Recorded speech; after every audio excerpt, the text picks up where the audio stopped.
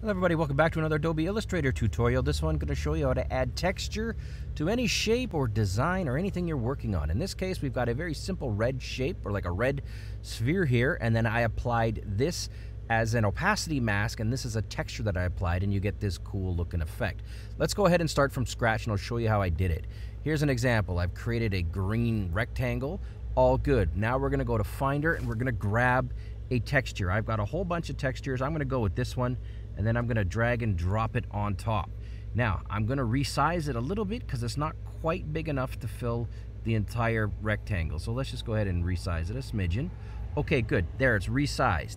Now, hit Command-C if you're on a Mac, Control-C if you're on a PC, and copy it. We're going to create a copy, and then the next step here is counterintuitive, but we actually delete it because it's now copied and it's in memory.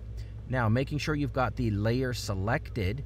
Now I'm going to go over here to Make Mask, click that button, now click on the black mask here, and then hit Control or Command F to paste that texture in place. And now watch what happens. We've applied a texture to the rectangle just like that. That's how you do it, guys, in Illustrator. Thanks for watching.